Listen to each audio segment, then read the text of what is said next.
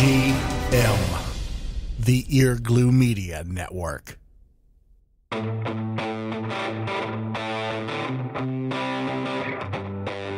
You're listening to the Cantina Cast, your home for thought-provoking Star Wars talk. Join Albert and Jonesy in breaking down the latest news, trailers, movies, and of course, your favorite characters from a galaxy far, far away.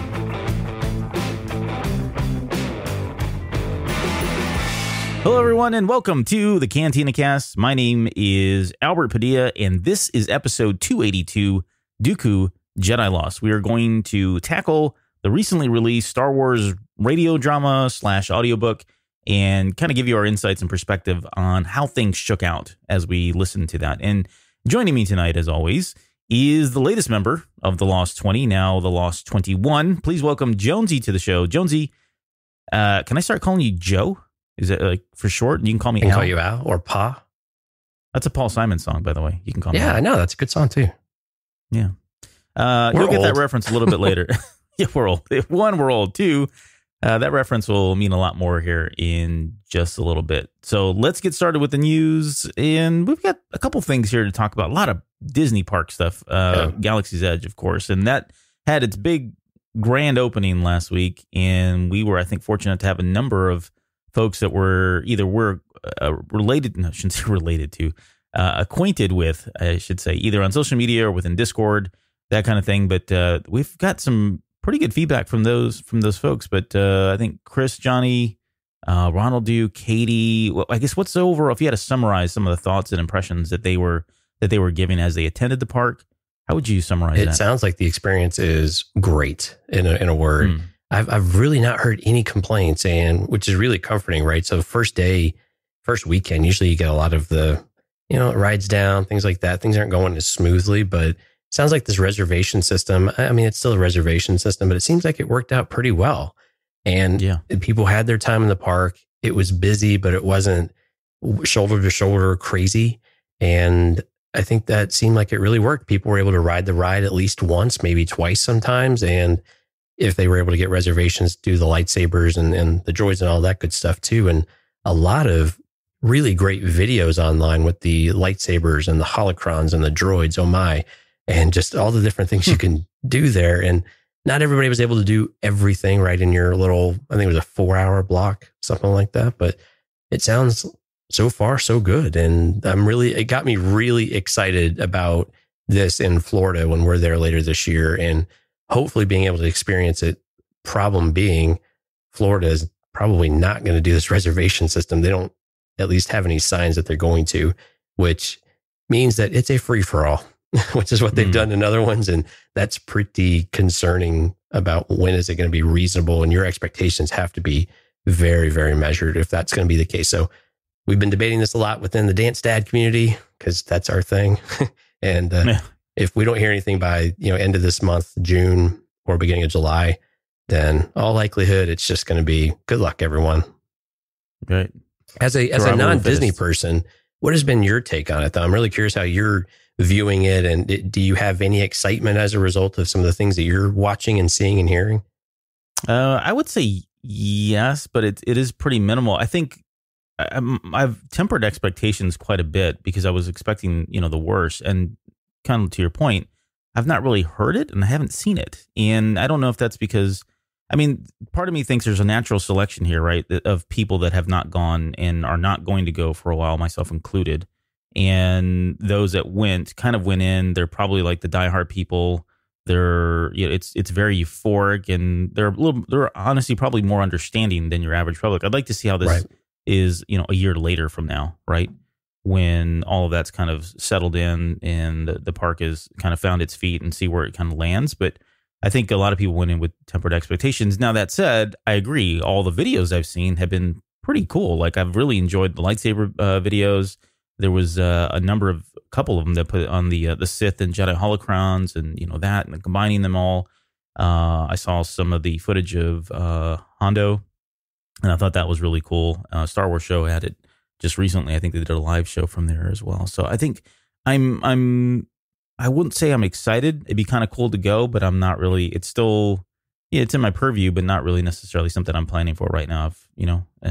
Not quite there. One of the things I was happy about were we talked about the lightsabers a couple of different times, and concern about whether or not the build quality was going to be there to warrant a $200, thing plus the experience and whatever else. And it looks like it is going to deliver on that price point. When you couple it with the experience, you get a bag. The lightsaber itself is mostly metal, except for the chamber. The chamber is plastic. These kyber crystals look really cool, and they're interchangeable, and they give you and you get a different sound with it too, right? In addition to the different lights. And the holocrons have a similar experience as well, but I think that was really unique. You have, they can monetize all this stuff, but a kyber crystal that's $12 or $13 to go with yours to give it that extended value, I think is a really great move to where if you build one, you can continue to make it more yours over time without going and spending another $200 on it. And so I think that was a really good move. And I'm glad that the quality was there. And then you've still got the option if you want to do a cheaper lightsaber, not in quality, but the legends, which are more the ones that we're already familiar with, right? So your Luke Skywalker, or not Sifo-Dyas, but Dooku's lightsaber and Kylo's and things like that. I don't know why. Sifo-Dyas is on the brain lately, of course. Yeah. But so I was really happy that the value proposition isn't totally disproportionate to what we're going to spend monetarily. So I feel like they did find a pretty good balance right there. Yeah, I would agree. It's looking pretty promising. And you brought up the aspect of the, buying the crystals and popping those in. And that's a way to kind of extend the life of that, initial purchase, which is kind of neat for a minimal cost, right? Yeah. $12, $13. Not a whole lot of money. I am not buying that Kowakian monkey lizard though, because I've got the Pandora. You say that now. I've got the Pandora Banshee, and it just sits in a box.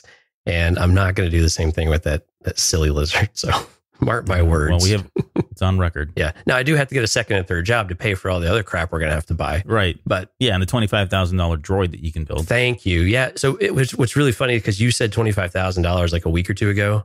And then that came out and it's like, well, that was just one thing, Albert. And you can customize it, colors and all that. Yes, this is the custom R2 droid. Oh, yes, please.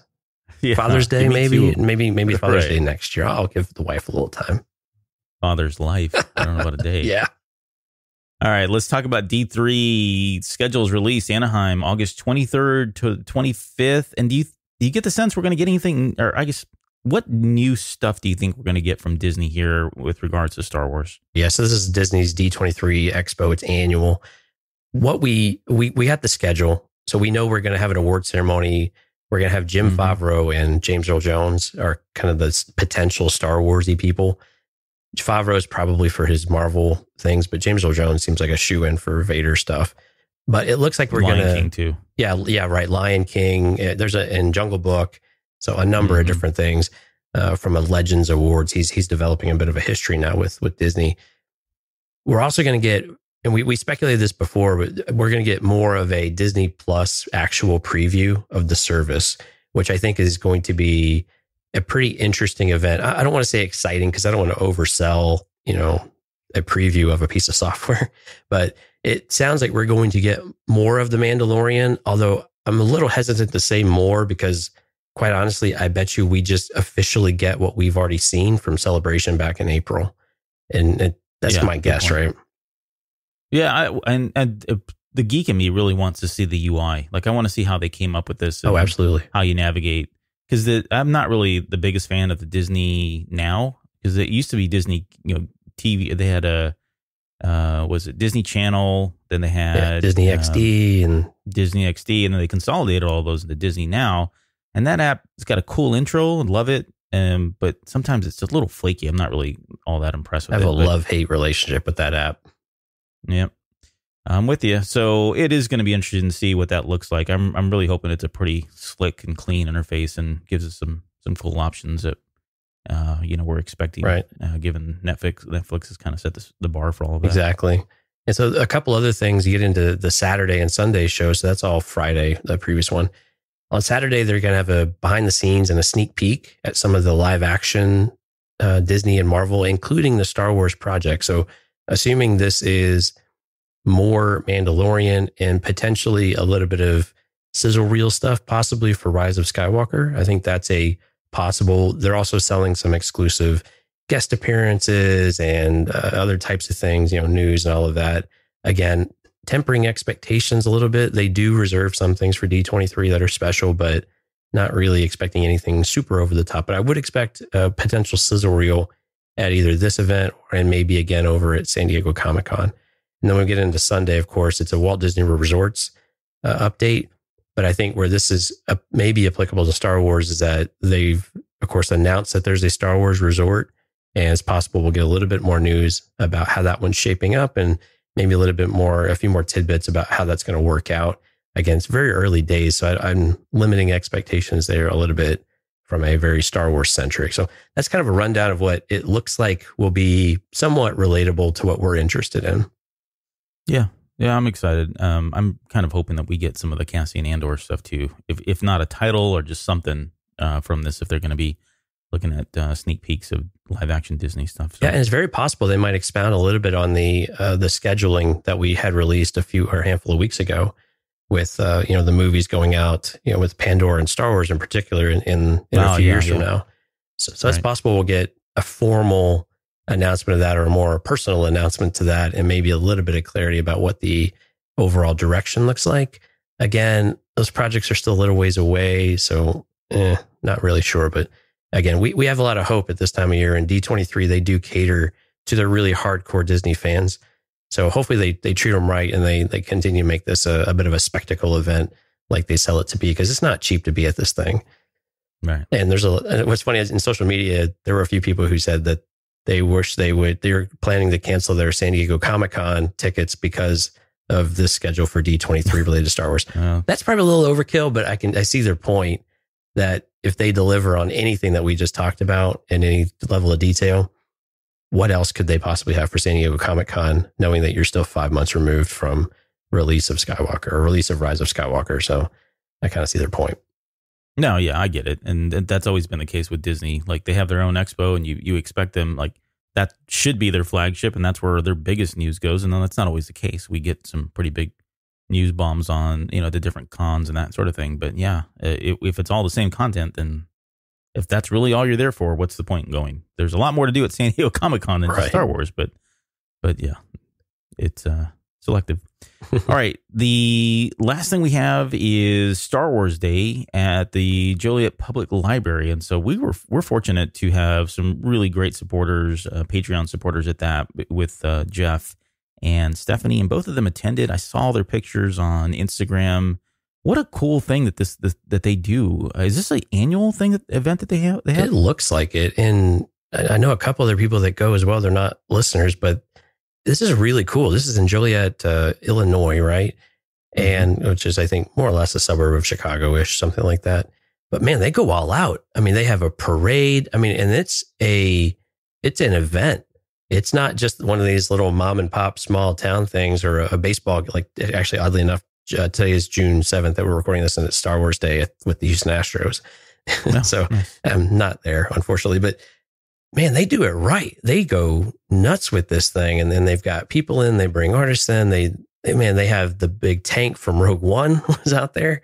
It was incredible what they had. And you would think, small town type of thing, not a huge deal, but wow, the pictures that Steph and Jeff were sharing with us were just kind of mind blowing of like how big of an event this is and how really cool and how envious I was of why my town can't get its act together and have us do something. You're in a small town. Yeah, but still to get that concentration of people and love for the franchise and to do it all there in a huge contingent of 501st is just really impressive and really, really cool. And I just wanted to give them a little bit of airtime because that was an amazing event to kind of watch from a distance and made me want to be there.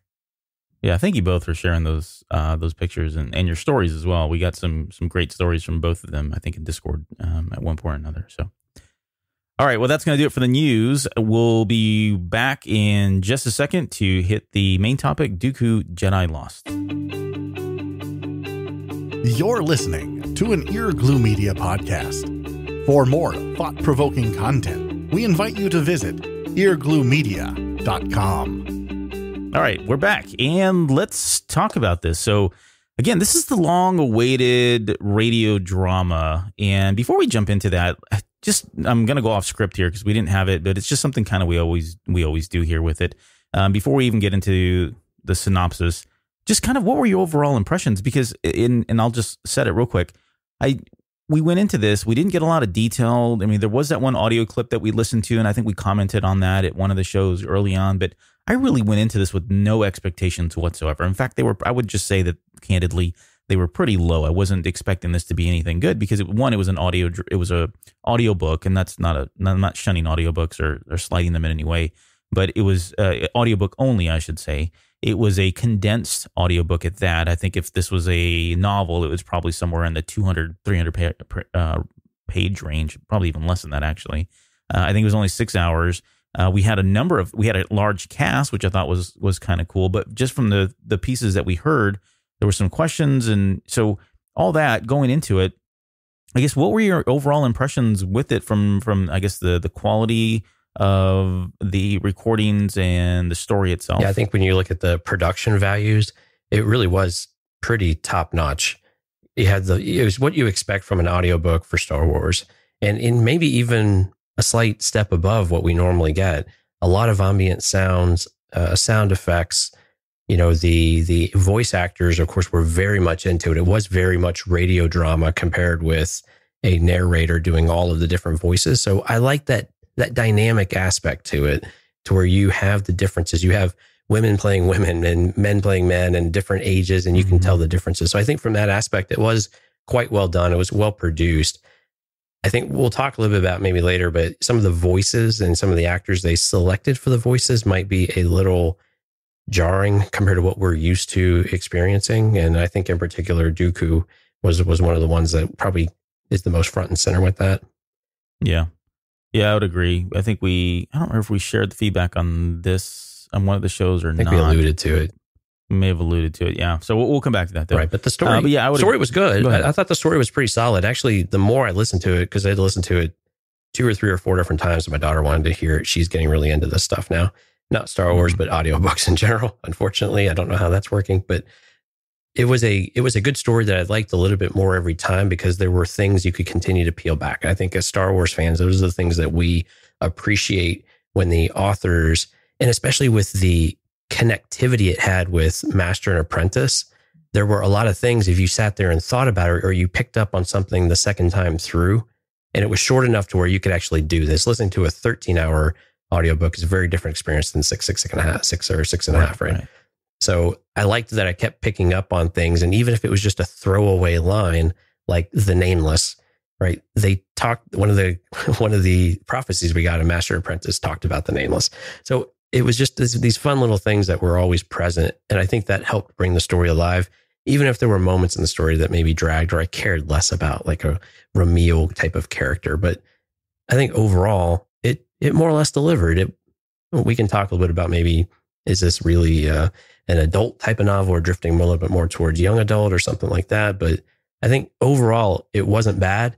And I love the radio drama concepts. I really hope that this isn't the last time we see something like this. How about you?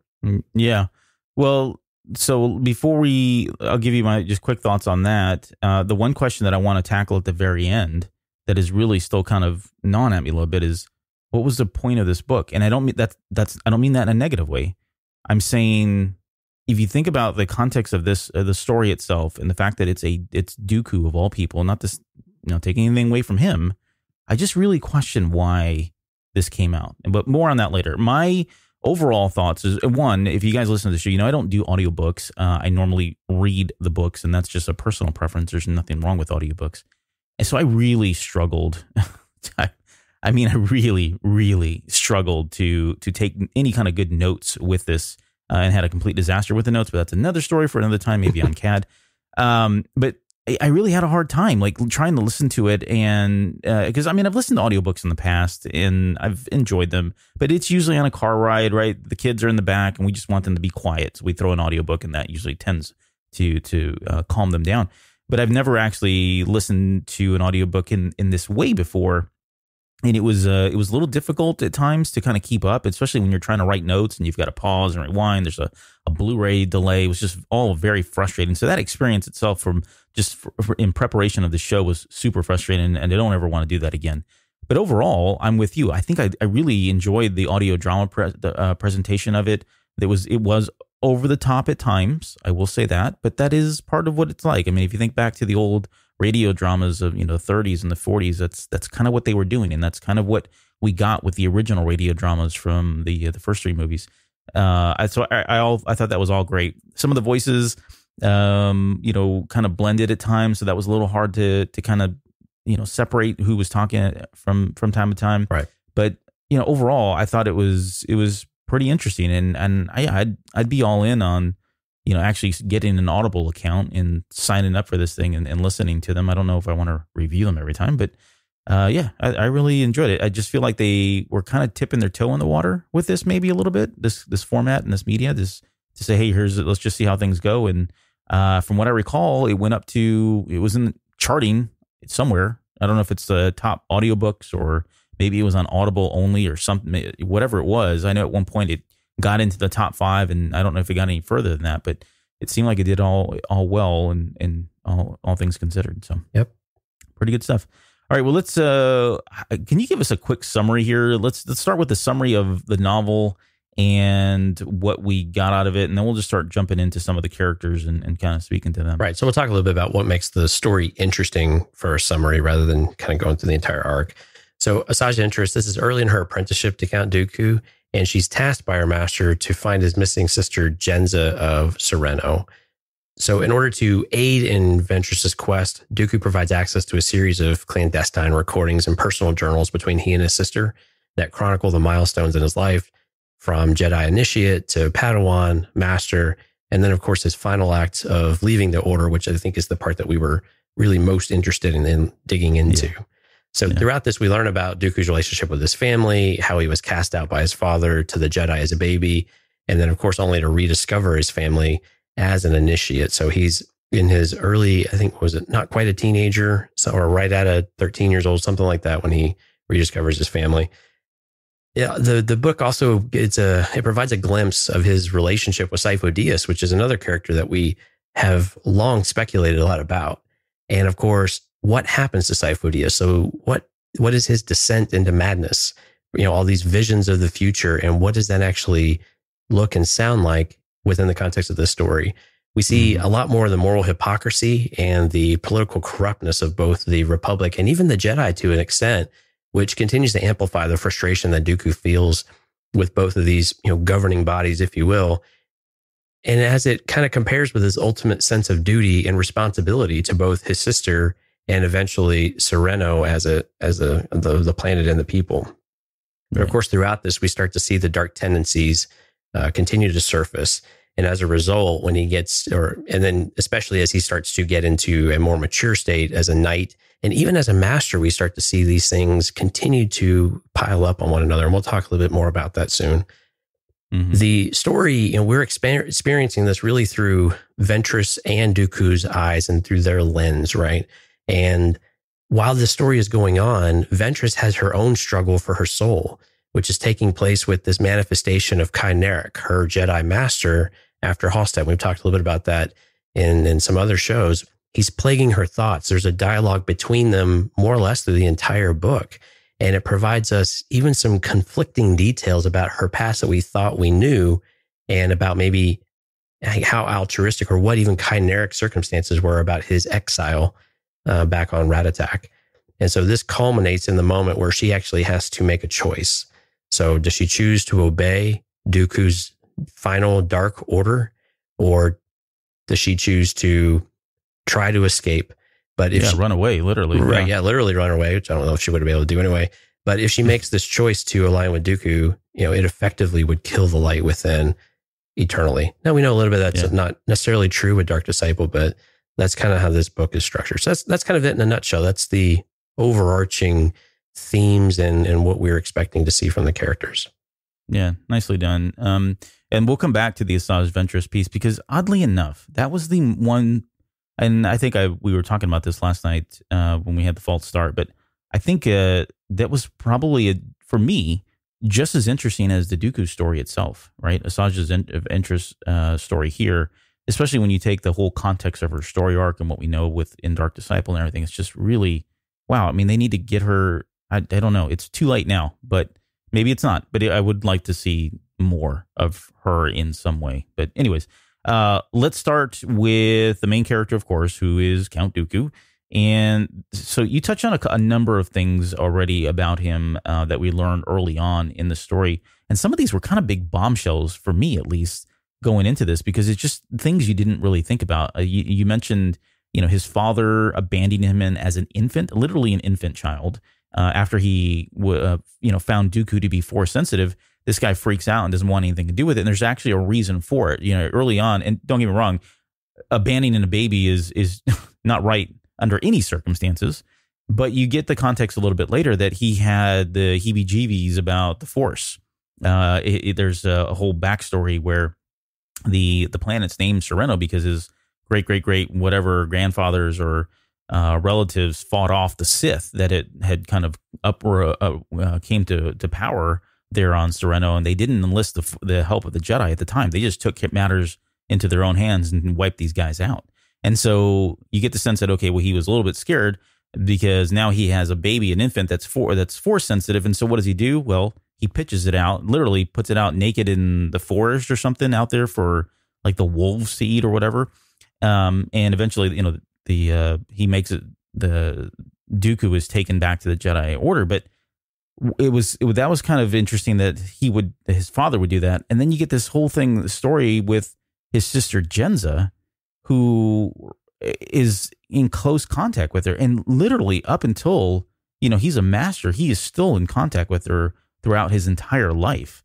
You also find out he's got a brother named Ramil. You mentioned him earlier. He's kind of a jerkwad, but the idea that these Jedi, and it's nothing we don't know, but the fact that the Jedi have these relationships early on, and here we have somebody like Dooku who went back to these relationships and kindled them and kept them, and it played a lot into the tragedy of Dooku too, and I want to come back to that in a little bit too, because I think my perspective changed quite a bit, honestly, with Dooku. I don't think I like him anymore as a good guy. I'm not saying that, but you definitely kind of feel for him in parts, and it humanized him a lot more than I expected it to. Right.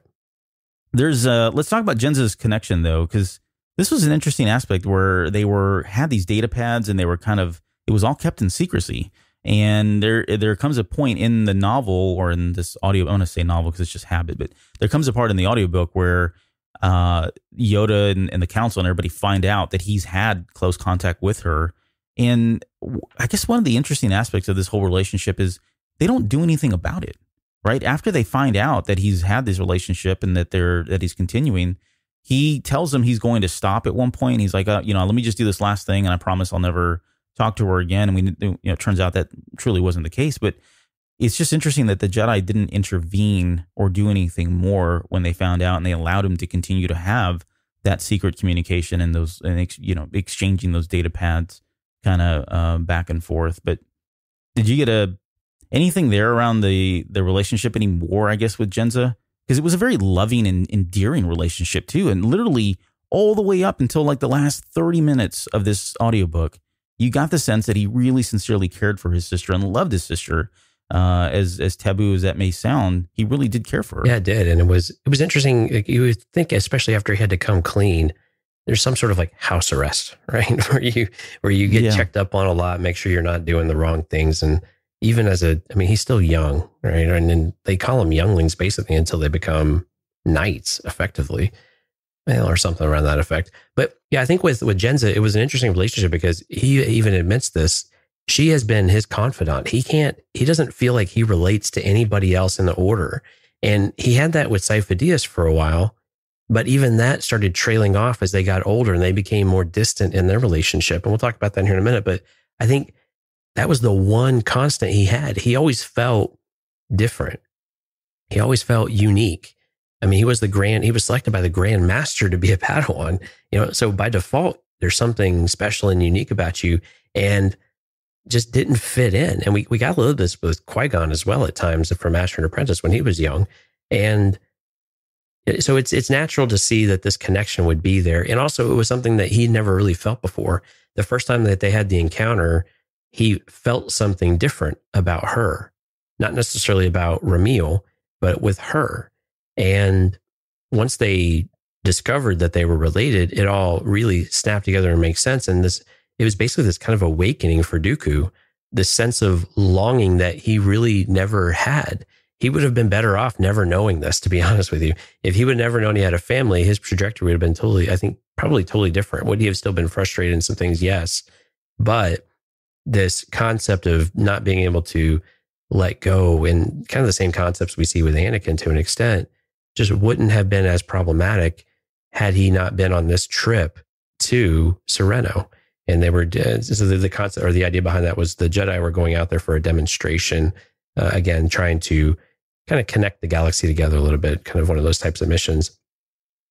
But so it was his inability to kind of move on and let go of that relationship. And quite honestly, it's a little surprising that the Jedi Council didn't make more of an effort to stop it, unless they didn't think it was that big of a deal. No, I would agree. And I know you mentioned Anakin, but what kept just gnawing in my mind the entire time was this whole relationship between Rey and Kylo Ren, because it was very similar. There are a lot of parallels here. If you get a chance, listen to it again and listen to it through kind of that little lens. But if you think about the relationship between Kylo Ren and Rey, it's very similar. Like he just couldn't Kylo can't really let this whole relationship with Rey go. You got that sense from Dooku. It was the same way. Dooku mentions that he was, like you said, a loner. He didn't, he struggled to make friends. The clans didn't work, that kind of thing. And you get the sense that was probably the case with Kylo Ren as well. You could argue, well, I guess it's to be determined just how the trajectory of Kylo Ren's life goes or has changed now that he is, met up with Rey, not only in this Force Awakens, but especially with the relationship in The Last Jedi. And to your point, that house arrest piece of it, you think about somebody like Luke, who was like, no way, completely blew down the house, so to speak, and demanded that relationship stop. Whereas, here is quite the opposite. They allowed it to continue. So there was just things like that where I'm thinking, I wonder if these were all lessons that he learned from Yoda, and maybe he's heard those stories about, how far off the beaten path or the right path these things can take a Jedi or somebody who is following the light, should they continue. And that's why he was so adamant that Rey and Kylo Ren not continue to kind of have that relationship. So, but yeah, it was a good aspect. And as a character, I didn't mind her so much. She was in there, and she served the purpose. There was times when I felt like she was just, the damsel in distress, right? She seemed weak at times, and I wish they would have wrote her maybe a little bit stronger. But the fact that she was the one that gave Dooku strength was kind of a cool aspect. He in fact, I think I don't think I have it written down here, but there was a moment in there where he basically credits her when early on they're down in like this, they fall into like a cave, I guess, and the whole thing kind of starts coming down on them. Or is it the assembly, I think, that they're in? Yeah, the assembly. Anyways, they're in. Right. Yeah, so it's starting to kind of all cave in because there's a beast called a Terataka, and he touches it, and there's an earthquake and that kind of thing. And anyway, she pushes him out of the way and saves his life. And she's pinned down, and he's pinned down. And he makes a comment that in that moment, his whole life changed, and everything, the good, the bad, at least at that moment, because he's doing these recordings, he's really talking about the good.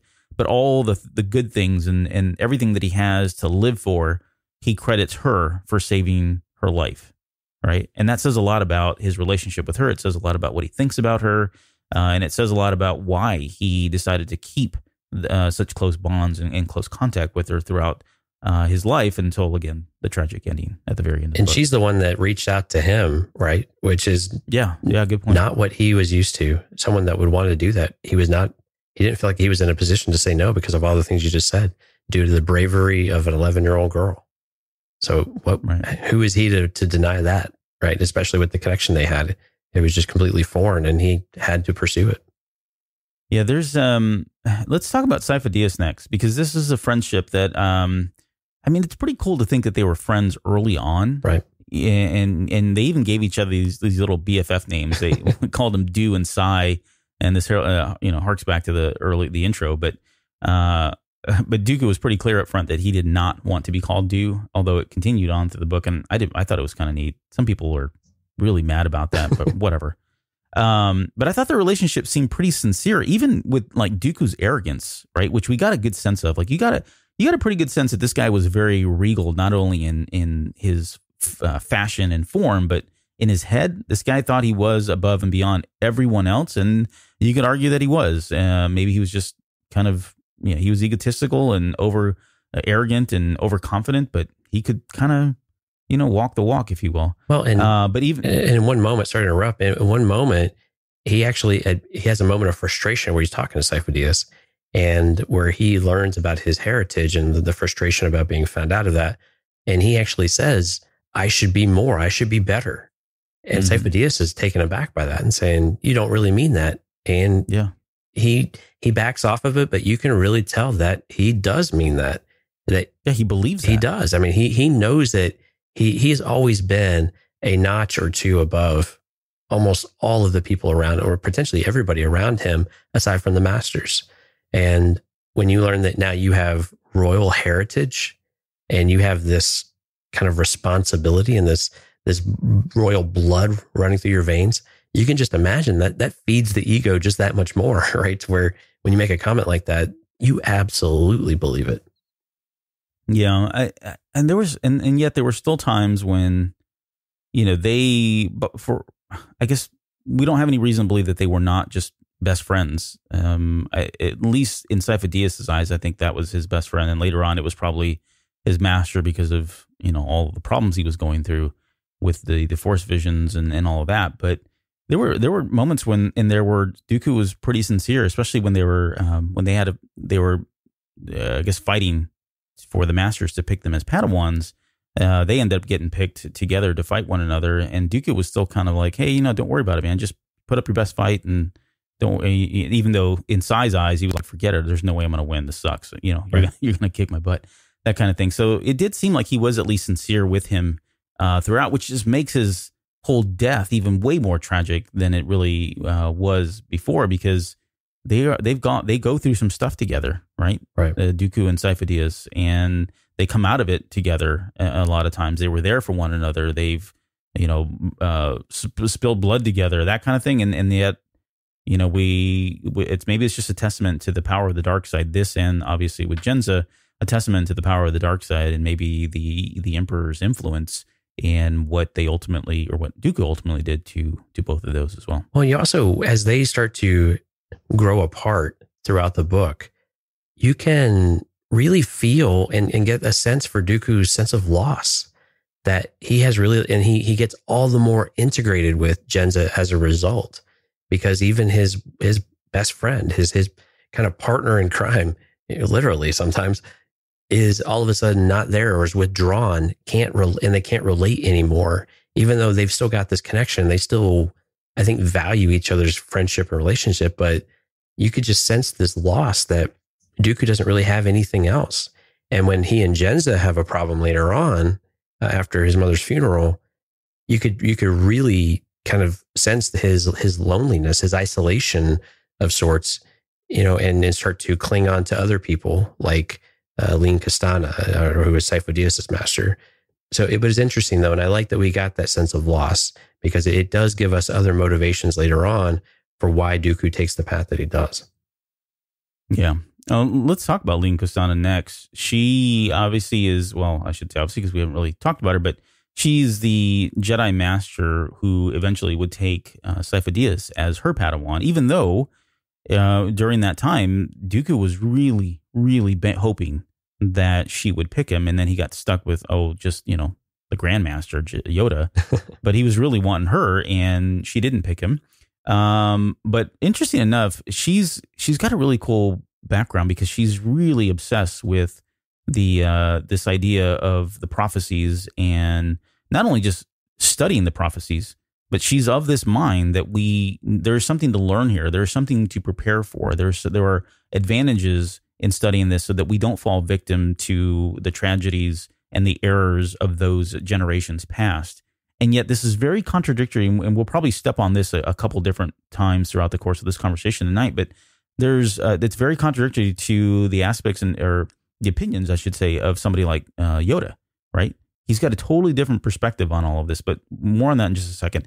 So I thought that in itself was kind of cool. I immediately thought of Yoda's quote in The Last Jedi, oddly enough, that we are what we grow beyond, because even though she wasn't his master, she kind of ignited that fire inside of him that would eventually get passed on to Rael, which eventually get passed on to Qui-Gon Jinn, right? And so you've got this lineage, if you will, of 4 different Jedi that were obsessed with the prophecies, and this all kind of led up and culminates in the Chosen One prophecy and the events of Episode 1, The Phantom Menace.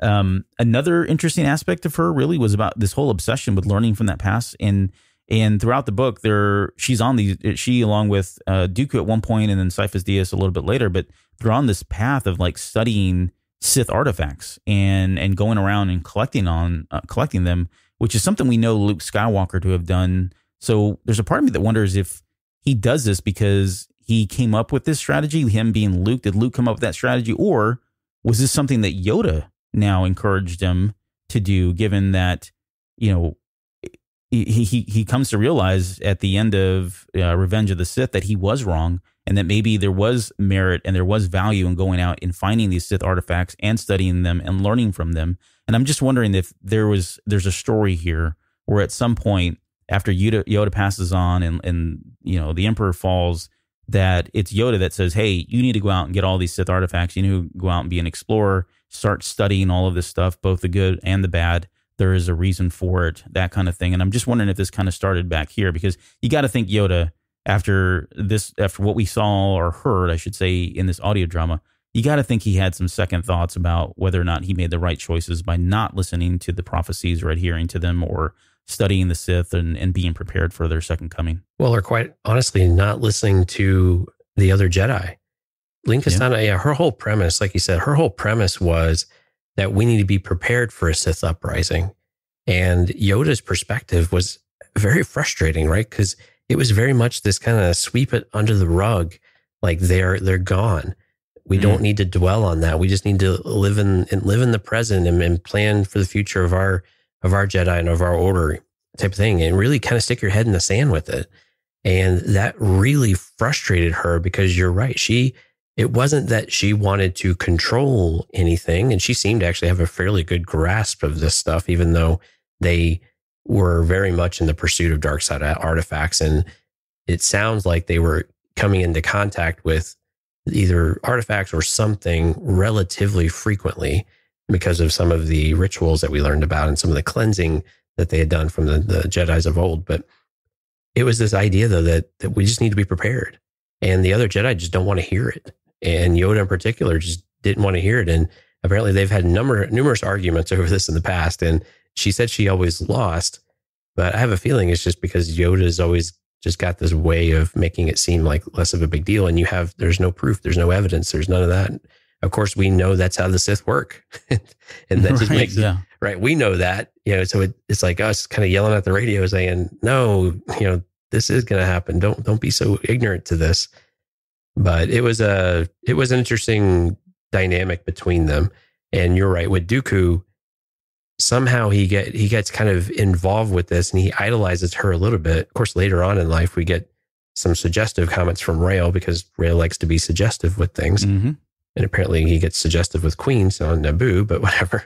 But this was another just interesting dynamic of another person to influence Dooku along that path and really start to expose him to certain aspects and open his eyes, like you said, not only to the prophecies, but just to other events in the galaxy, like the cave you had talked about earlier.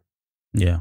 Well, and just one last thing on her. I think she was kind of like the entry point for him to the dark side, really.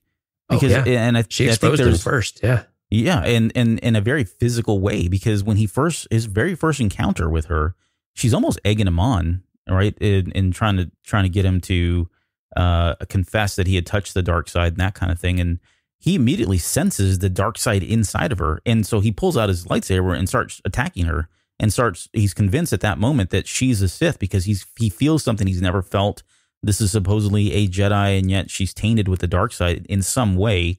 And of course, we come to find out that's really not the case. She's not a dark side character, but she is somebody who is steeped in the dark side history and the lore, the dogma, that kind of thing. She's a historian, a subject matter expert, I guess, if you will. And that comes in, he's not able to kind of distinguish that between, what is the dark side. He just knows that it's there. It's a dark presence. And so he attacks her. But yeah, and from that moment, you got to think that was enough to really kind of spark the interest, at least in the dark side, which would eventually lead him down the path of turning on the Jedi Council, independently of that, then becoming the Sith Lord that we knew he would become a bit later. Yeah, the symbolism of the beast within, as he was exposed to the Terataka, and then again, everything he thought he was sensing in her was really coming from within, and that becomes a theme throughout the novel, all the way through the end, where we have the climactic battle, if you will. Right. And so we got we made mention that Yoda is one who eventually picks him. Of course, we knew that going into this, but Yoda was ultimately his master. And they mentioned that it was a rare honor. I think we got some context of that as to why. And I think it's really just kind of stems to the fact that you got a lot of responsibilities and very little time to actually take a Padawan once you make it to the Jedi Council. I think we learned that in Master and Apprentice. And to think that the Grandmaster himself would choose somebody even kind of speaks to just how powerful Dooku is and just how interested Yoda was in trying to shape and mold that raw power, which, again, did a piss poor job of it. But, that's Yoda. Well, Dooku said it himself. He didn't want to be shaped. Right. Yeah, no, right out of the, that was in the audiobook. Right. But I really liked how they began the training, though. This really gives you an idea of where Dooku was going into this event, where they had some delays in starting their training. Yoda had a lot of work, like you were saying. The Grandmaster is very busy. So they finally do this in the gardens, right? And over the course of a month, Dooku keeps coming back to Yoda, and Yoda just sits there, sometimes levitating, eyes closed, complete meditation. And Dooku is just trying to prove his worth in a variety of different ways. And until at right around this month, he tries to uproot the Force tree, and unable to do it, he finally just has a complete breakdown and opens himself up that he doesn't know everything. And of course, Yoda's line back to him is always fantastic, ready to learn the things that you don't already know. And of course, Dooku is just, one of the things we can always say about Dooku is he has this unquenchable thirst for knowledge and information.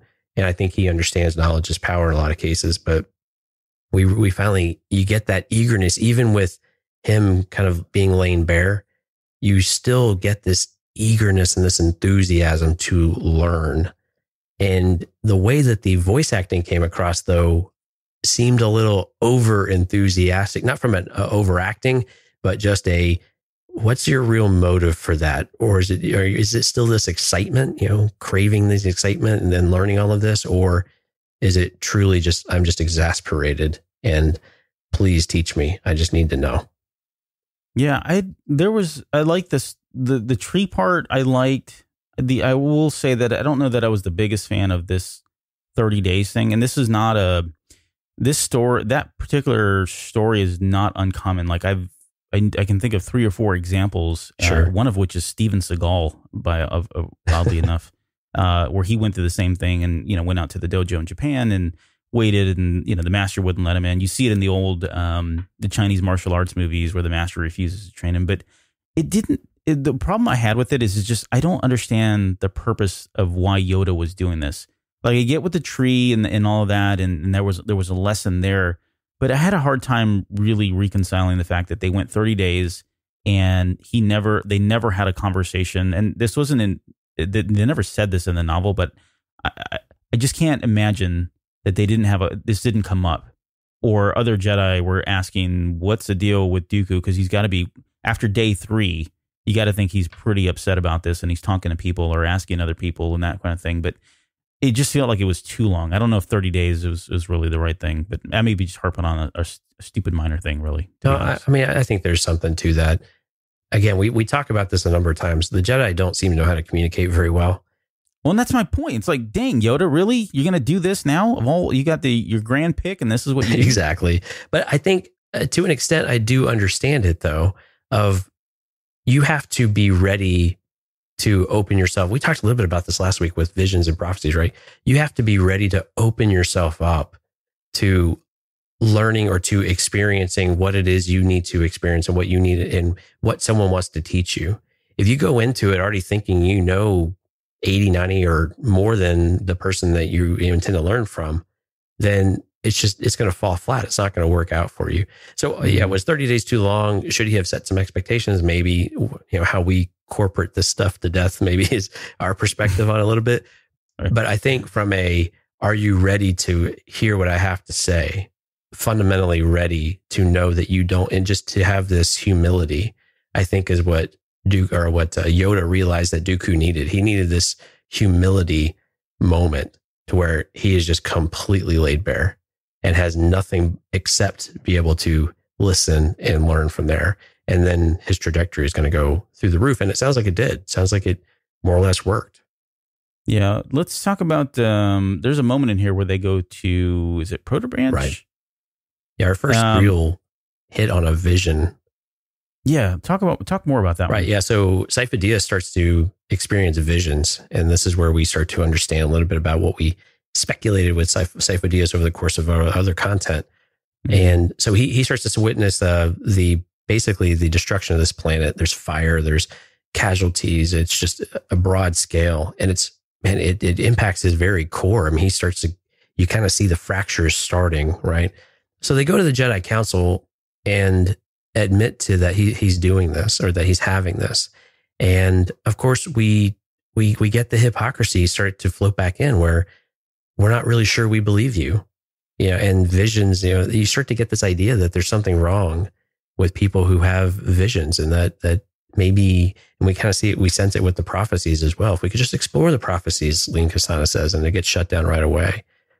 But to the Jedi's credit, we start to see them come around in order to identify what it is. But even when they start to identify and they can all start to experience it, they don't want to go help. They don't want to get involved with the affairs. Things will happen. The will of the Force is the will of the Force. We're just here to, carry out its will. And if it's going to happen, it's going to happen. We also see it with the Republic. The only reason why Proto Branch is really important to its senator is because if it's a agro world and its primary export is Bacta.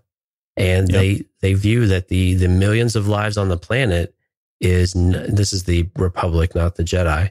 They value the lives of everyone in the Republic over the millions of lives that might lose their life on that planet. Now, this is a temperature controlled planet. They don't have any scheduled things. And what we find out later on, of course, when we get there, because of course we have a secret mission, right, is a solar flare is the cause of this. And all of these floating cities, they've moved all the people up to these floating cities. And it, of course, destroys the technology. It fries. You get this magnetic pulse, right? It fries everything, and everything starts plummeting back to the planet and destroy it. Fire, all of that good stuff.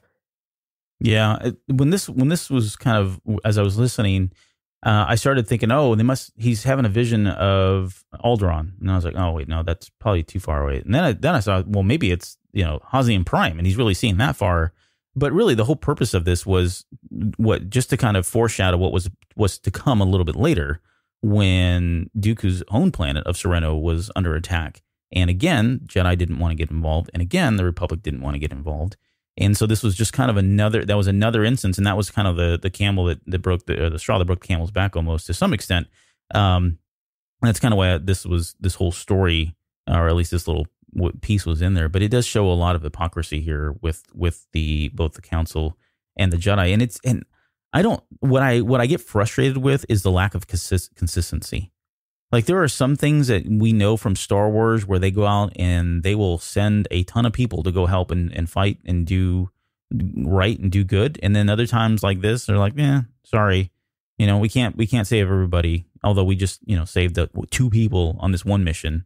We're not going to, and I'm talking about the Clone Wars. You saw that a lot in the Clone Wars, where there's just kind of small missions, and they may or may not have had larger ramifications in the whole grand scheme of the Star Wars storyline. But yet they would dispatch a Jedi out there to help, or dispatch a clone. Well, they had the clones at that point, but they would send out, these armies of people to go out and help. And yet here in this time and age, they couldn't. So I don't know, maybe it was a resource thing, but it just seems like there was not a lot of consistency here in terms of when they decided to jump in and help and be peacekeepers and when they chose not to. I think that's a great point to talk through, because the Jedi, you're right, they do have limited resources. And Dooku, when he speaks to the Senate as a master, and when he's sitting on the council, he very much says that, there's not enough Jedi to go around. We need the Republic to listen to us and to take heed and to help in these other areas and not reduce or not limit. But I think it's also how integrated the Jedi are with the Chancellor and with the Senate. And Yoda on a number of occasions went and said, I'll talk to the Chancellor. I'll talk to the Chancellor. Well, when did the Jedi need to go get permission for everything? And we've heard this in a couple of different mediums throughout the last couple of years, right? Of why does the Jedi have to have permission from the Counselor? And we get this, we had this with Legends too, as Luke Skywalker in the Jedi Order as well, and trying to go back to this listening to the Force type of thing, rather than the political side of the Jedi Order and the Jedi Council in particular. So it's you're right. It is very frustrating to have this, because the Jedi aren't able to. I have a little bit of empathy here for them, because I'm sure they want to help, but they're just not always able to. And you have to draw a line somewhere. But you're right. When do you do it? And how do you draw that line? And you can't save everybody type of thing. I don't know. Mm-hmm. But again, some of this is like, what's right and wrong sometimes. And that's where I kept coming back to, is like, some of these things just boil down to a moral decision. And I get a moral decision is very personal, but the Jedi code or what they're trying to aspire to, at the very least, seems like you have pretty clear lines of right and wrong sometimes. And we're not doing always the right thing by the people across the galaxy. And one of the things I liked was you have this sense from Dooku about, again, getting to the people on the ground. We talked about this with Qui-Gon's view of the council, when if he were to join, kind of looking forward, we need to get back to our roots, get back to this blue collar mentality of serving the people rather than maybe serving the Republic. Yep, that's a good point. Definitely see that that theme kind of repeats itself both in canon and Legends. I was just thinking about some of those instances.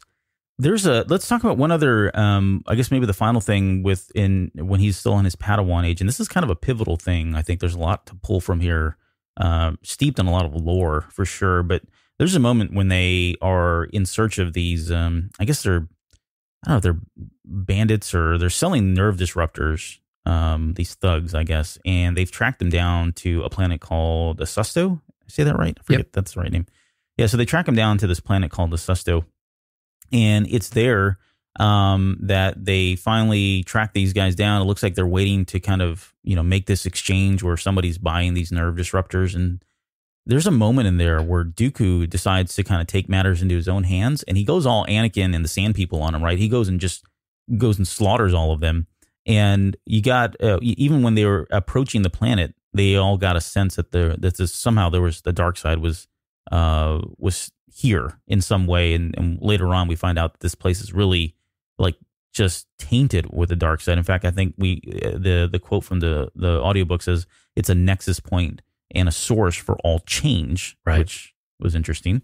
But it's right after that they're and I'm just going to kind of summarize because we're kind of running along here. But it's after that fight happens, they are, I guess, captured and by a witch, and we can talk about her in just a second. But what's more interesting in this moment is that there's a vision that occurs, and Dooku has this crazy vision of seeing all kinds of things. And this was a really interesting piece from the production quality of it, because there were a lot of voices that were going on in this vision. And we see the visions a lot. We've talked about them a lot from the Darth Vader comics and the Qui-Gon Jinn comic. We've talked about the visions that we saw like in the Clone Wars and obviously like Force Awakens, Last Jedi, that kind of thing. But this is the first time where someone I think tried to do like a true audio vision. And I just want to talk about the technical piece of it. And we can come back to the story because that's probably the more interesting thing here. But this was I had mixed feelings here. There were times when I could hear what was going on, and then there were other times when I really couldn't, and maybe that was the point. But this is where I found myself rewinding and playing and trying to hear and trying to understand what was going on. And I guess the gist of it I got was the big takeaway here was he hears Order 66 at some point, right? He sees and hears the events of Order 66 and Palpatine and Qui-Gon Jinn and Obi-Wan Kenobi and all of that. But just from a technical aspect, how did you feel about that? Because it was a pretty long segment too. It wasn't just, a quick 1 or 2 seconds. This thing drew on for almost 30 seconds. Yeah, it was. And you're right. At first I was frustrated by it because I was trying to hear these things, and you'd hear Palpatine and you'd hear things that were familiar, and then you'd hear things that weren't familiar. Right. But when I thought about it more and more, part of me, I think that was the point. It's supposed to give you as the listener this idea that, hey, how do you make sense of this? And then how crazy would that drive you? Not only if you were experiencing it firsthand and your head is just this mess of things and you got this moss all over you too, but what if you were just trying to interpret it and trying to understand it? And so I thought that did a good job of that by running it over and blending some of those, some of the words and some of the phrasing and whatever else was being said, and it not making sense because you just really can't do it. And you think you hear one thing, but maybe it's really something else, and it can really drive you a little batty. And I thought that was actually delivered pretty well when I looked at it from that perspective. I'm going to go on a limb and say that was maybe the point or something to that effect. But that's how I chose to look at it. And I think it delivered from that way of thinking. Yeah. This planet, we talked about the moss. They mentioned that it's a moving moss and it negates your force powers, which kind of plays into something in just a second here. But you had this question. We were talking about this last night about whether or not this was the same planet that we saw in the Age of Republic Qui-Gon Jinn comic book that we covered. And you and I were on the same page here, but you had a more interesting aspect, and I don't want to steal your thunder, so you can take it away. But you had an interesting aspect here about the planet itself. I'm trying to remember what that was now. All right, let me fill you in. Yeah, thanks. Yeah, no, you had said that the Moss was calling Qui-Gon Jinn. Was it calling Qui-Gon Jinn because it had already called its master in Dooku? Yeah, there was a connection between them, and so why wouldn't it? Yeah, and something to come back and phrase that was the queen or whatever the thing was that was talking to them called Dooku a conduit. And I think we could agree, and Dooku says this about Qui-Gon later on, that Qui-Gon has a connection to the living force as strong as anybody he's ever known, and he believes will probably exceed Yoda's at some point. If you take that, you could probably transcribe or kind of port Qui-Gon in that Qui-Gon might be a conduit to some extent as well. And I think if you were to draw that line of, why would the planet call out to him? There may have been something else there that they sensed the connection with Dooku and another opportunity. Yeah, I like that. That's a good theory. The presager of Hakate. Hakate. I knew I was going to Hakote. Something like that. Hakote. Yep, that's it. Presagers of Hakote. That was I guess she was I'm just going to call her a witch, but that was her little coven, I guess, if you will. So they were, the moss kind of consumes them. They wake up and they're still kind of bound by the moss and they can't move and that kind of thing. And she's kind of going on this little monologue of what they're doing. And basically they're kind of like these dark magic, almost kind of like the Night Sisters to some extent. And they are obsessed in seeing the future, visions and prophecies. And the way they come about their visions and prophecies is through sacrifice. And I think they mentioned that they've sacrificed hundreds, if not thousands of people in order to see this. And she was about to make her next three sacrifices in order to kind of see the future and, benefit from that in some way. We never know. But it was interesting because there was a moment in there where they initiated this whole ritual of the three. So Sifo Dyas is, I think, kind of completely lost his mind in all of this. And I wrote it down. They start going into this little chant, right? And it's a way to kind of cleanse the dark side that they've been tainted with at some point here. But he says, we call upon the three, light, dark, and balance true. One is no greater than the others. Together they unite, restore, center, and renew. We walk into the night, acknowledge the dark, and find balance in ourselves, for the force is strong. It was kind of neat. Like there was this was a very different take on the Force, and more than just the Night Sisters, because again, they do dabble in the magical aspects of the Force, but there was something really interesting here because we were seeing it from the Jedi almost, right? And this whole idea that and I mentioned this, but let me just touch on it, hit it a little bit harder. They wrap themselves up in these like claws or these, what did they call them? Balm of the Luminous. Balm of the Luminous. Thank you. Yeah. They put these wraps around their arms, and I thought of like Rey because I think she's got them on, and there's probably some other characters that are eluding me now that have worn something very similar, but they wrap their arms up in these things and they start talking about them. And the thing that really interested me here is that Kastana mentions that the ancient Jedi used to use this almost daily as part of a ritual, and they would do this whenever they had been touched by the dark side or tainted with the dark side in some way as a way to cleanse them. And this is very similar to communion in Christianity, where once a week you go to church and you accept the body and blood of Christ, and you're cleansed and you're absolved of your sin. And from just a personal perspective, what that allows you to do is it allows you to just to kind of have a clean slate and not kind of feel like you're weighted down by the guilt and the shame and the negativity of your past sins or the things that you did wrong. And I just thought that was a really cool aspect that this is something that the Jedi used to implore, but have since strayed away from it and don't do it anymore. And I just wonder if, because they're not doing it anymore, are they more susceptible to falling into the dark side? Or is this one of the things that is, because they've gone away from doing this ritual and gone away from some of these ancient rituals like this?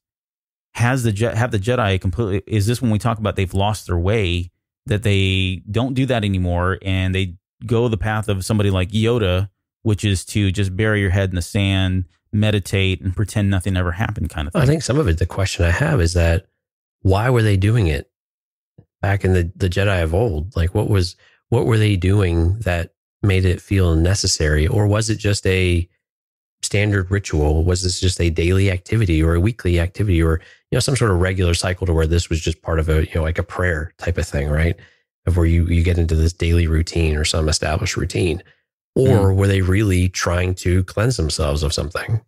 And you're right, because Kastana had made that point though of we've forgotten so many things that the Jedi of old have left us and taught us, and why shouldn't we do it? Of course, Dooku has an interesting reaction to it. I think you and I probably had the same one. Was this is witchcraft, right? You're wrapping yourself with something and you're chanting. There was a lot of chanting in this book, of these things that, like, what are we doing? This is sorcery. This isn't a Jedi's values. But again, you start to see the differences of the modern versus the ancient. The ancient, yeah. Yeah, and that's kind of where I chalked it up to is, okay, they maybe just back then, 1,000 years ago, they simply acknowledge the fact that we're human or humanistic in some way. We are with sin. We're going to make mistakes. We're not perfect. And we are going to have moments of weakness. And through at least this ritual, they believe that they were able to kind of have a fresh start, learn from their mistakes and get right back on it and acknowledge it rather than burying it or suppressing it and not talking about it. Right, not acknowledging it in any way, just meditate and don't worry about it. Everything's fine. Here's your next mission, kind of thing. And I think that's probably true, because after all of this is done, she tells Dooku that they don't tell Yoda. I mean, she asks him not to tell Yoda. Please don't tell Yoda we did this thing. So it sounds like it is pretty taboo. And there's probably more to it, right? We're probably oversimplifying some of the nuances here over the course of about 1,000 years, but yeah, that's kind of my take on it, I guess. All right, let's talk about he's now a master, and he decides that he's going to take his Padawan, and he picks none other than Rael, which I don't think we got to see that part of it, but we did get to see a lot of him with Qui-Gon Jinn as his Padawan. And before we get into that piece of it, we were joking about this last night, and Qui-Gon Jinn's, what did we call her? He's a little more spirited. Yeah, that's a good way than I think we've had in the past. He was not near as pensive, I think, is what we've gotten used to portraying, or how Qui-Gon's usually portrayed. But yeah, he was very eager, very enthusiastic about many things, especially gambling, I think. Right, yeah. Or dealing with politicians. It was a very different Qui-Gon character than we were used to experiencing. And I think I'm innocently enough, I think they were just trying to play up on the fact that he was young and he was a kid and right. Very different person. There was a moment in there where he yelled, "Accidents will happen," and it reminded me of a yippee kind of thing. Yeah, that quote. But yeah, it was cool. I guess it was fine. It was a little harmless. Too Obi-Wan for me, actually. Yeah, that's a good point. Yeah, Obi-Wan is usually the one delivering those lines, but this time it was Qui-Gon fulfilling that responsibility. Can you talk about the you brought up this great parallel where between Master and Apprentice and this one where the Master walks in and the Apprentice and the Apprentice walks in and the Master. Right. Yeah, in Master and Apprentice, we had Qui-Gon studying in Dooku's apartment, and I think at one point he was studying the prophecy or had the Holocron of Prophecy. He was doing his book report, right? And Dooku comes in and really gives him a hard time. What are you doing? What are you doing? Well, in Jedi Lost, we have Dooku doing something, right? And he had the Balm of the Luminous on and he was chanting. And Qui-Gon comes into his room and kind of busts him doing this type of thing. But it was interesting, just kind of mirroring of activities here. Mm-hmm. But it also started to give us like, what are you doing, Dooku? Like, what are you doing behind the scenes? And they don't really explore that a whole lot. But this was a great, very synergistic moment between the books where clearly Dooku is doing things outside of his teachings with Qui-Gon. And we got a flavor of that from Master and Apprentice a little bit. But here we actually see it, and we see the side effect of that and him needing to cleanse himself, because your only reason why you're doing that is to get centered. And the way they positioned it in this book was that you're only doing that if you need to cleanse the dark side and kind of wash that off. There is a moment here with, let's talk about, I guess, who is it? Ramil's crash. Right. And where he begins to kind of flirt with the dark side. And it's really when he becomes, I guess it's probably safe to say, once he becomes a master, this is where it's just a succession of like different events that are happening, kind of to your point, where you get a sense that he is just edging ever so closely to kind of crossing that line. And it kind of makes it just, makes him prime for the picking with Palpatine a little bit later. There's I just want to talk about Palpatine just very quickly here. There was one part in this book that was really cool in that we come to find out that it's actually Rael who introduces Dooku to Palpatine, and I forget where they are, what planet they're on in this point in the novel. I think they were on Coruscant, about to leave. Yeah, and he's like, "Hey, I want you to come meet somebody," and we get Palpatine come out there, and then he starts talking to him. But it's just kind of interesting that it of all things, that's how they were connected. Given it was one of his former Padawans himself. Well, it makes you wonder if Palpatine was looking at Rael as maybe filling a need. Because it seems like they had a relationship over several months, and Palpatine was giving him advice. And we didn't get much more than that, but you get that sense with Rael. He's a little bit of a rebel, a little bit of a rogue. And Palpatine's got his feelers out there. Who's going to fill these needs for me? Right. Yeah. I wonder, did we talk about that on Master and Apprentice? I don't think we did. But anyways, where are we here? So we get to, let's jump a little bit further ahead here, just in the interest of time, and kind of talk about towards the very end of the novel, really, where there's suddenly a crisis on Sereno. And we come to find out, I think it's pirates that have invaded, more pirates. There's been a lot of pirates here lately in Star Wars stories. But yeah, we've got some pirates that have invaded Sereno. He goes and petitions to both the Council and the Republicans like, hey, we need some help. And they basically say, no, sorry, we're not going to interfere. We're not going to intervene. And so he just takes it upon himself. He enlists himself, Sifo-Dyas, and Lean. Thank you. And they all decide to go out there, and this is all coming from a distress signal, I think, from what's her name? Jenza. Yep. Jenza, thank you. We'd be great on the $25,000 pyramid, by the way. 25,000 droid pyramid. Yeah. Holocron pyramid. Jenza puts out a distress signal and calls her out there. And so they end up showing up there, and they crash their ship, which I thought was hilarious. That's like one of the better moments. They crash their ship on the planet, and they eventually make their way over there and obviously save her. But there's a moment in here where this whole Tirataka beast comes back, and we kind of skipped over this, but there are other aspects of the book where he's learning to influence animals or control animals, I guess, depending on how you want to look at it. And he invokes that power in order to kind of take over this beast called the Terataka, and uses that to pretty much, lay waste to all of these guys, and then kind of even the odds, if you will.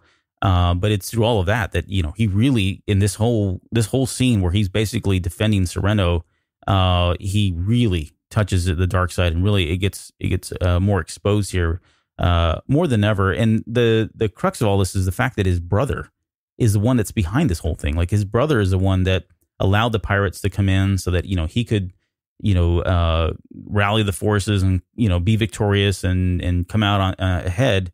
And after Count Dooku finds out that was the case, ends up killing his brother.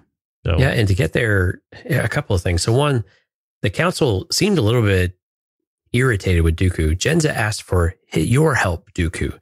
She didn't ask for the Jedi help. She asked for your help. And that was very pointed as well.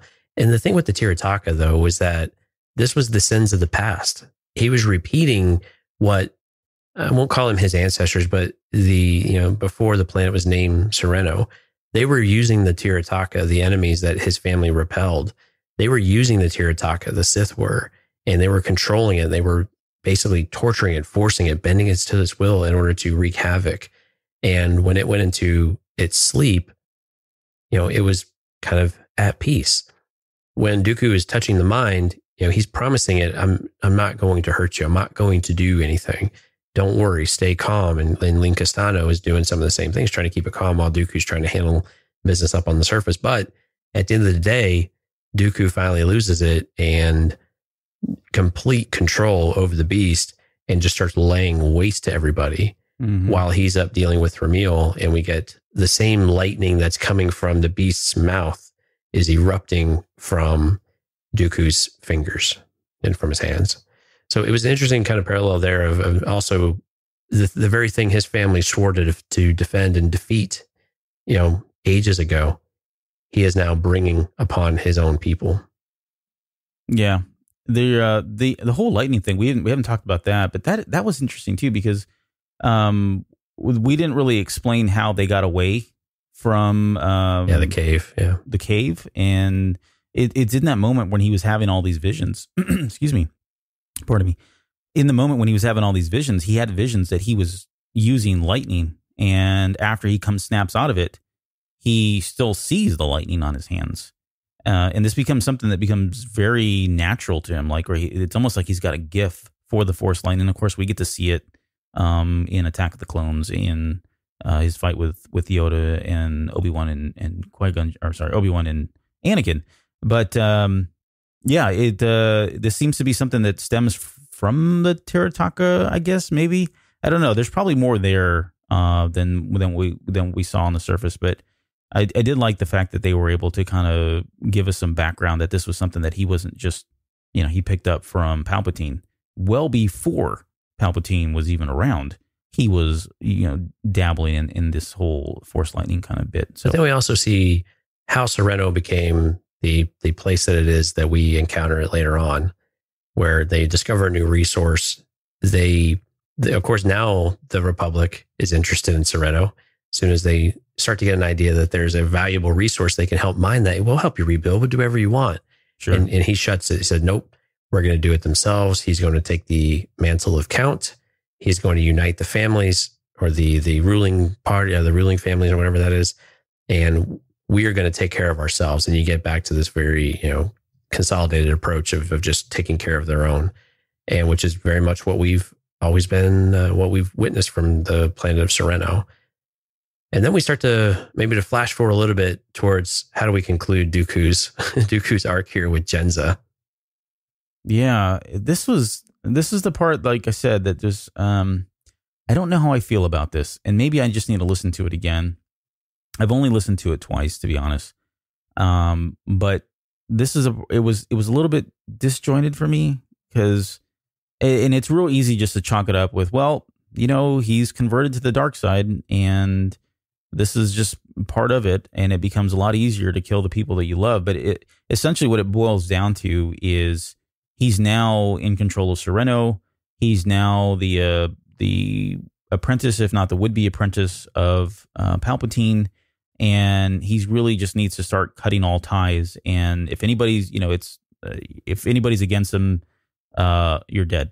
And the whole we're to kind of pull it back to the original kind of storyteller, which is Asajj Ventress. She's on this mission to go find her, and at the very end of the book, she does and brings her to Dooku. And it's all in that moment where he forces, I guess you could say, he forces Ventress to make a decision about whether or not to kill his sister, because you really can't have any, she knows about what's going on. She's, his conscious, he doesn't want to hear anymore kind of thing. And so he forces her to kind of kill her, in which she does. Ventress kills his sister. And so it was a big moment for both Dooku and for her. But it seemed pretty easy for him to do this. And again, I'm maybe oversimplifying this, or maybe I missed something in here. But this is the part that I really had a hard time, given what we had gotten for the last 5-6 hours of the audiobook and how much he loved his sister, that he would go to the extent of killing her. If it seems like he, at a very least, I would have expected him to maybe lock her up or send her away, or even just tell Palpatine, I'm sorry, she's dead, but yet she's still alive, kind of thing. It just, I don't know. I'm not going to say it was out of character, but I don't feel like for me personally, I got enough to really kind of justify his actions in that moment, that he would go that far and do something like that. Right. And to briefly put a little context around this, even when Ventress finds her and calls Dooku, and he rushes to her when he gets there, you still have this arc of concern. He's what have they done to you? He completely ignores Asajj and goes straight for his sister. So you still get that sense of caring. And you're right. The story got very rushed all of a sudden, to where you kind of like with Anakin, a little bit in Revenge of the Sith, although we saw it kind of building a little bit. This one didn't have that opportunity to build. There's a little bit of dialogue between them that basically says that Jenza had planned to go talk with the Jedi about him. She knows about the hooded man. And of course, Ventress is like, hooded man? Yeah, hooded man. Right. She starts to get curious about what that means too. And then when that happens, you're right. It's like a light switch with Dooku. All of a sudden you have this cold, calculated person come back. And I think the way I interpreted this, and again, there probably could have been some time that this could have developed a little more naturally. But as soon as he starts to hear how much she may or may not know, and now she's swearing up and down the entire time that she's not said anything to anybody, and that everything is in strict confidence. But just to know that she would go to the Jedi, knowing what he has become or is becoming, is an absolute betrayal to him. And that simply cannot stand. There's too much at stake in order for him to let that stand.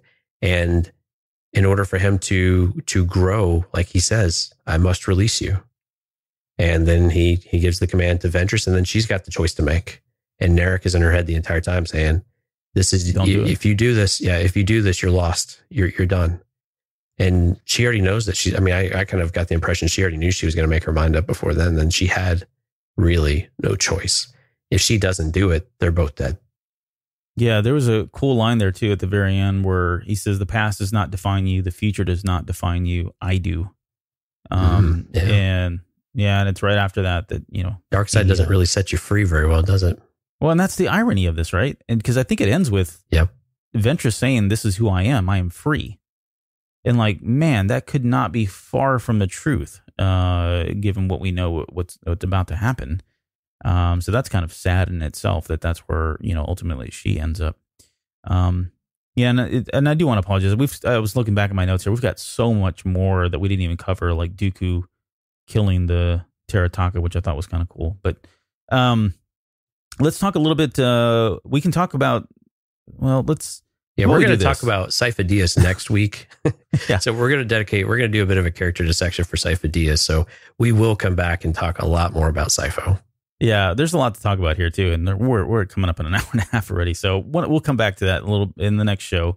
But let's end with Ventress, because we have touched on quite a bit of her, I guess now, at least some of the bigger parts. But it was interesting that we got an origin that was similar to the original animated, what's the guy's name? Clone Wars. Yeah, Tartakovsky. Yeah, Tartakovsky's versions.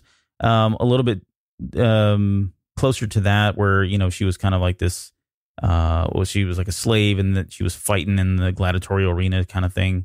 Did that resonate with you? I guess, was it kind of cool to see that for you? I did. I liked it. I thought it was fine. It wasn't the exact same scene, which I think isn't a surprise when you take something that's effectively Legends now. That we got a little. I mean, and the primary difference between it was Dooku kills the arena master or the enslaver or whatever he was, and the head kind of falls at her feet, and then they fight because she's pissed that he stole her kill. That was hers to take. She'd been waiting for that. Yeah. Yeah. She was just biding her time, right? But she got herself in that mess. So I like that we've got that. We still have the story is still true from a certain point of view type of deal. Mm-hmm. So I was really happy that we didn't completely rewrite her backstory. I thought that made a lot of sense. And again, that gives you that hatred right off the bat for him, that he stole something that was hers to take.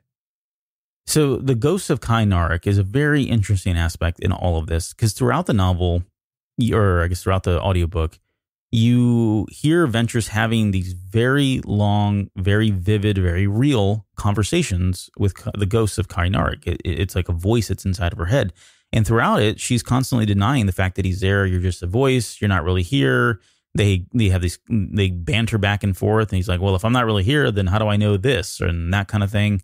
And so you're never really told whether or not he's an actual Force ghost, or is he the consciousness of her, right? The good and the bad, the good conscious, the good piece of it being Kai-Narek, and the evil devil on the shoulder, if you will, being somebody like Count Dooku, and the things that he's making her do. But I guess the question is whether or not you felt like, was he real? Was this the Force ghost of Kai-Narek? This was really hard because there were times in there where you were like, okay, these are pretty general.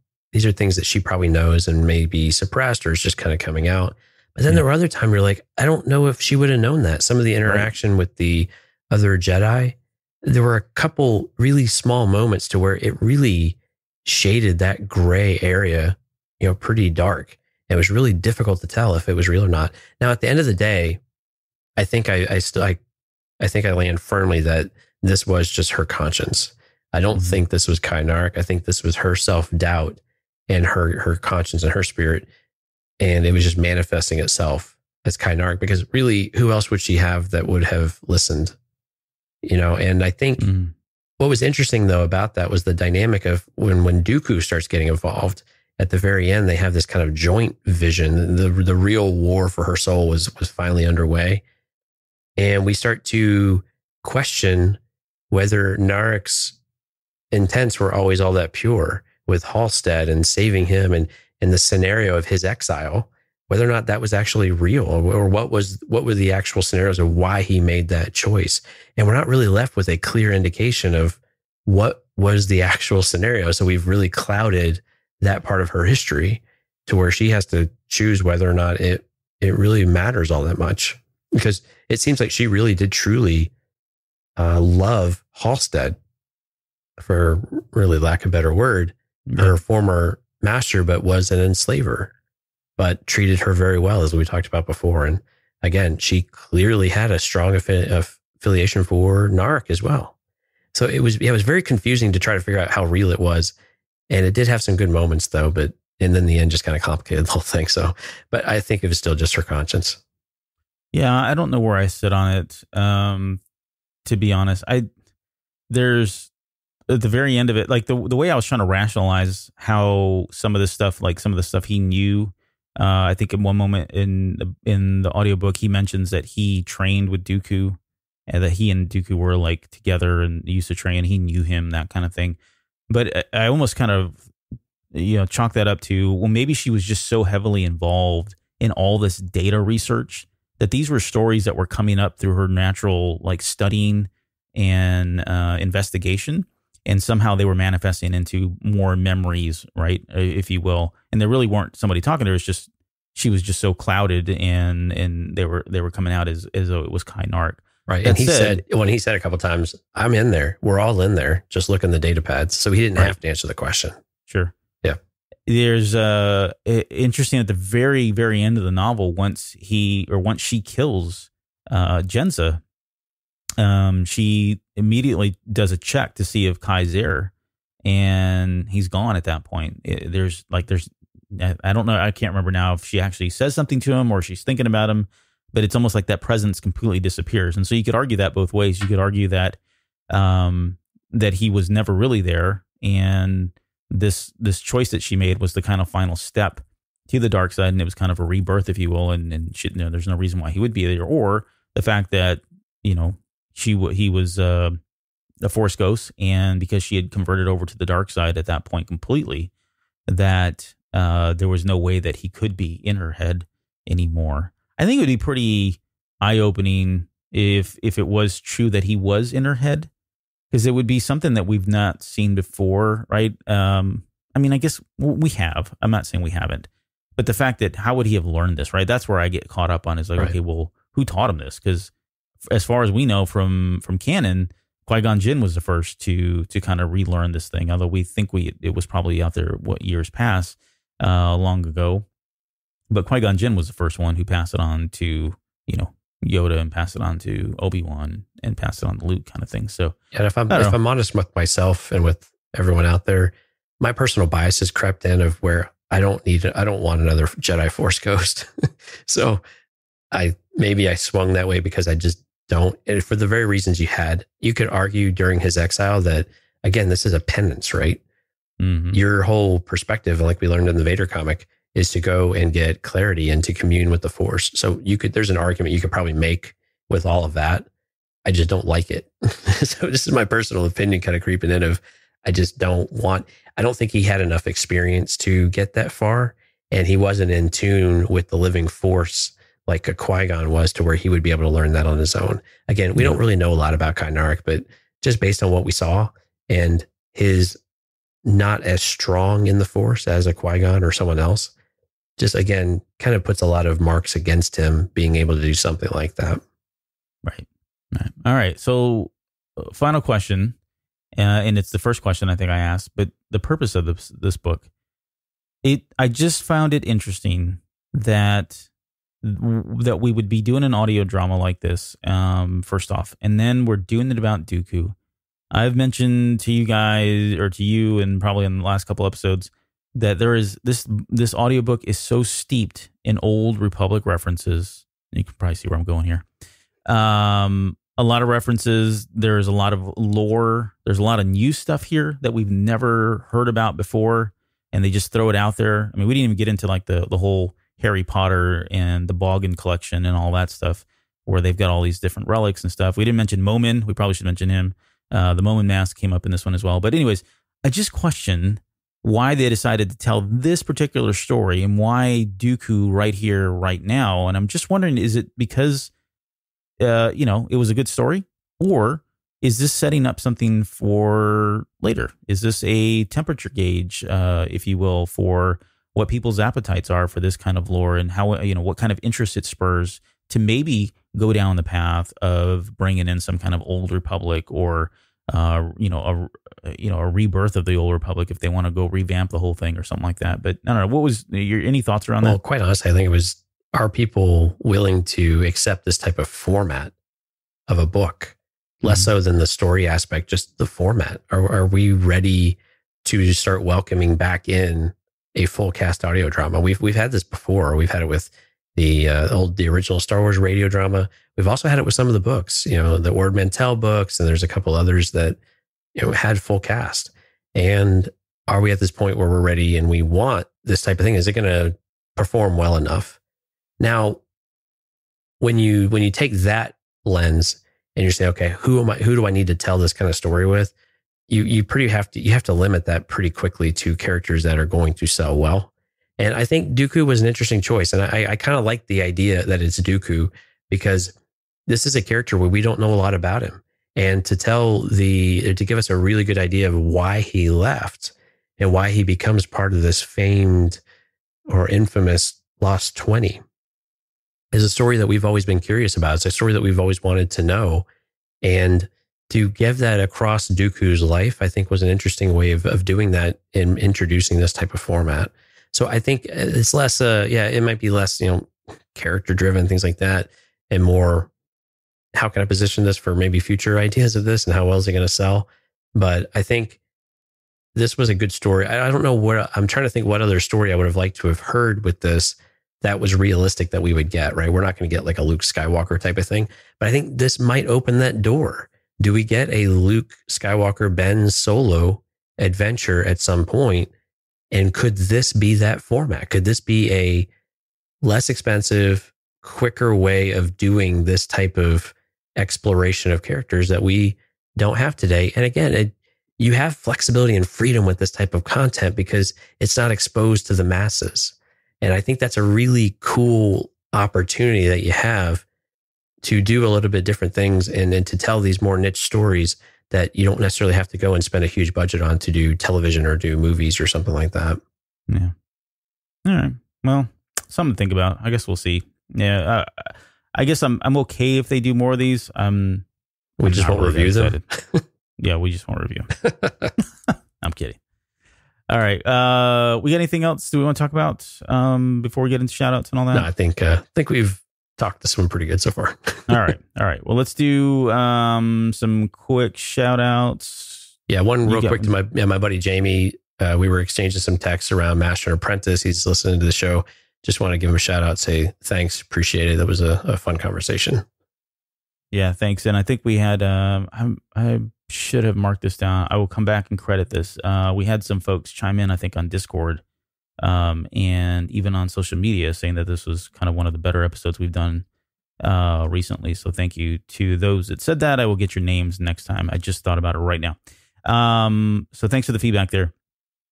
Before we go, last thing, we are doing Switch War. So we've got the guild. We've got, I don't know, maybe like 8 or 9 people now. And I think we're ready to kind of turn this into a social, just more than just a social drinking hour. I think we'd like to really, I don't drink, they do. But I think we'd like to just, kind of start doing some more fun stuff like ops and all that. So if you play SWTOR and you listen to this show and you want to come in and put us on your shoulders and carry us over the finish line, we'd really appreciate it because we have no clue what we're doing. But it's been a lot of fun. It's been great with hanging out with Crowley and Kat and Steph and Joe and yourself now. We even got Jonesy in there. No Mike yet. Probably will never see Mike. That's okay. But we've been having a lot of fun. So if you guys are interested, let us know.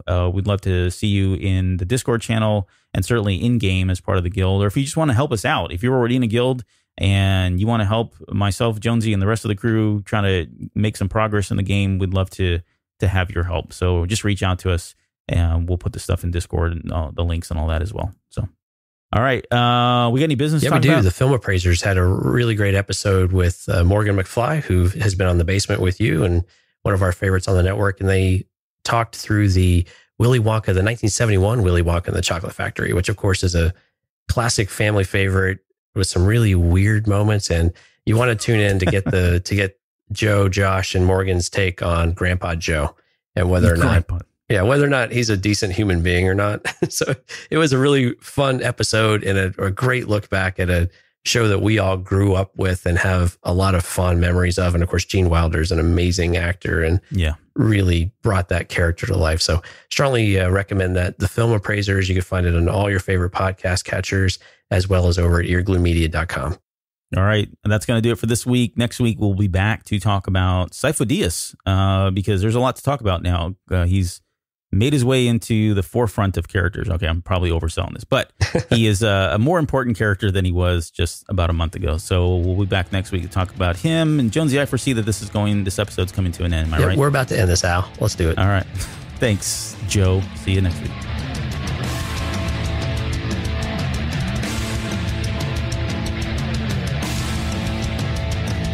You're still listening? Wow. That's amazing. Well, I'm here to give you the disclaimer. Normally we do a big, long, drawn-out disclaimer thing saying what's what and who's what and all that other stuff, but I think you guys kind of know that Lucasfilm and Disney have no affiliation with us at all, and we have none with them. We talk about Star Wars, which is their property, and all that other good, fun stuff, but I think you can tell which is our stuff and which is their stuff. If you can't, well, then send a lawyer to send an email to me, and I'll be glad to chat with them. Other than that, you know what's what, so that's your disclaimer.